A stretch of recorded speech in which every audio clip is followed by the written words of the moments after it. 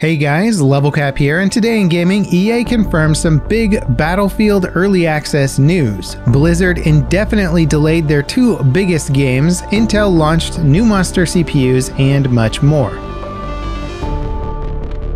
EA confirmed Battlefield 2042 will be available as a 10-hour trial for EA Play and Xbox Game Pass members starting on November 12th. The only other way to get access to the game is to purchase the Ultimate or Gold edition of 2042 or sign up for the more expensive EA Play Pro subscription. And this is a big deal because it means that anyone with Xbox Game Pass can try 2042 on day one of early access. EA have done similar things with Battlefield 5 and Battlefield 1, but back then you were limited to playing with an EA subscription. Now that Game Pass is bundled with EA's subscription, way more players can get access at no additional cost. As for when you can start preloading 2042 and how much space you'll need for the game, PlayStation 5 users can start downloading the early access release on the 10th, and they'll need around 50 gigabytes of free space. Preloading for full release on the 19th starts on the 17th. At launch, including early access, everything Battlefield 2042 offers will be available. That means Portal, All Out Warfare, and Hazard Zone will be live all at the same time. It's crazy knowing that we're getting a Battlefield game with three distinct multiplayer experiences all in one.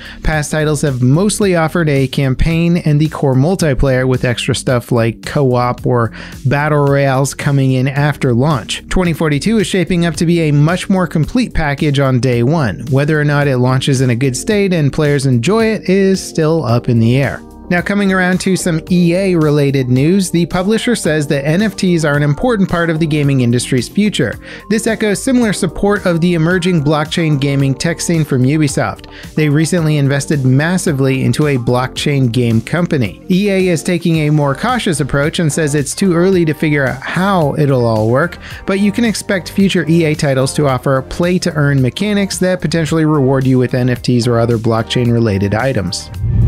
Blizzard have indefinitely delayed Diablo 4 and Overwatch 2. For clarity, that doesn't mean that they're never coming out, it means that they've announced a delay and have not specified how long that delay will last. As for why they're delaying these highly anticipated titles, Activision Blizzard CEO pins it on staff departures, turnover, increased competition, new leadership in key creative roles, and more as key factors. One of the biggest departures is Blizzard co-CEO Jen Oneal. She and another Blizzard executive, Mike Ibarra, were promoted to the position following J. Allen Brack stepping down. Oneal is staying on with Blizzard until the end of the year. In that time, she'll oversee a $1 million grant being awarded to the International Women's Game Association. Oneal is taking on a role at that association next year. Now, of course, Kotick's statement regarding these key role turnovers doesn't directly mention California's workplace lawsuit. There's also no telling how many more high-level employees and executives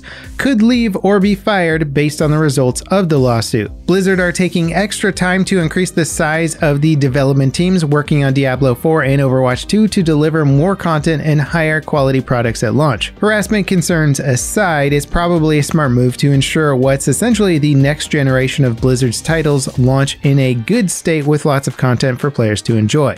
Until recently, Blizzard rarely released a game that wasn't a top-tier release, but the Warcraft 3 Reforged launch was a disaster for the company. Likewise, their MOBA, Heroes of the Storm, launched with the promise of an esports scene, only for it to be put on life support and all competitive tournaments canceled 3 years after launch in 2018. For Blizzard to maintain their status as one of the biggest names in gaming, it seems like Overwatch 2 and Diablo 4 need to be home runs. AMD and Intel are going toe-to-toe in tech reviews today thanks to Intel's brand new Core i9 12900K and the Core i5 12600K CPUs. Both CPUs offer compelling performance improvements over comparably priced AMD chips. Most reviews highlight a 10 to 15% gaming performance improvement with the i9 over the Ryzen 5950X. Likewise, the i5 offers an even more significant jump in performance over the Ryzen 5600 100x. The catch is that the i9 consumes an astronomical 240 watts with its maximum performance mode enabled. That's mostly limited to productivity workloads though, since games aren't usually heavily multi-threaded and won't draw the full 240 watts. The i5 is the real attraction with Intel's new CPUs, since it's only $20 more than AMD's CPU and offers better performance while also supporting DDR5 RAM. And that's probably the most significant story through all of this new hardware. DDR5 provides a massive boost in clock speeds, capacity, and more. Intel being the first to market with a compatible CPU gives them a pretty meaningful edge. They're also the first mainstream CPU maker to release a desktop CPU with performance and efficiency cores, aside from Apple with their M1 ARM processor. The ball is now in AMD's court to match or beat Intel. They have some exciting tech on the horizon, like stacked chipset designs and DDR5 support, but so far we haven't gotten any real-world data or specific product announcements. Early reviews and previews for Call of Duty Vanguard are all over the place. Some say it's a great refinement of Modern Warfare 2019's multiplayer, and others are highlighting the campaign. But some reviews have been quite negative. That's been the case with pretty much every recent Call of Duty title though, so who knows what the real story is. The good news is most reviews say that the beta was a poor representation of the final product, and key improvements to the audio, visuals, and weapon tuning have been made since then. Vanguard launches officially tomorrow. From Software released 20 minutes of Elden Ring gameplay, and saying it looks good would be a disservice. The game is being made partially in collaboration with Game of Thrones author George R.R. Martin, and while that means it's not a direct tie-in to From's Dark Souls game, it still looks like Dark Souls 4, and that's not a bad thing by any means. Elden Ring builds on all the mechanics and exploration past Dark Souls games have offered, while also taking cues from Sekiro's combat. The result is a game that looks like a blend of Dark Souls, Breath of the Wild, and Skyrim. In other words, prepare to explore and die in style. The Halo Master Chief Collection is getting a 20th anniversary content update that adds a ton of retro Halo and Xbox themed cosmetics.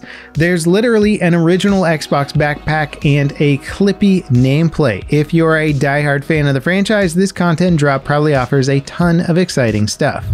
Indie mega publisher Devolver Digital is officially a publicly traded company. And while that probably doesn't mean a whole lot at face value, Sony are keen to get in on the offering. They're making a 5% investment in Devolver. Going public gives the company $50 million to reinvest in their expansion and over $200 million to give current investors and executives. Basically, the indie publisher known for a bird dating simulator and satirical E3 presentations made it to the big leagues. A shipment of NVIDIA GPUs has been confirmed stolen by EVGA. The company says thieves made off with a literal truckload of hardware, but haven't specified exactly how much was stolen. EVGA are warning potential customers to keep an eye out for listings selling stolen GPUs. If you're unlucky enough to get one, their warranty will not apply to that GPU, so you're out of luck if it breaks. Before we get to our final story today, I'd just like to say thanks for tuning in. Let us know what you think about those early Call of Duty Vanguard previews in the comments. Also, let us know what you think about Blizzard delaying Overwatch 2 and Diablo 4. New World just got a major update that fixes a handful of game-breaking exploits. Unfortunately, it sounds like the devs have a bigger problem on their hands. Players can apparently unban themselves from the game. You can either share the game with yourself via Steam's family share system or change the email registered to your Steam account. The devs are working on a fix, but there's no ETA as of yet. Players found a similar issue in the game's open beta back in July. And of all the exploits and issues with New World, this seems like it belongs at the top of the list for an immediate fix. And that wraps it up for today in gaming. As always guys, thank you so much for watching, and I'll catch you next time. This is Level Cap signing off.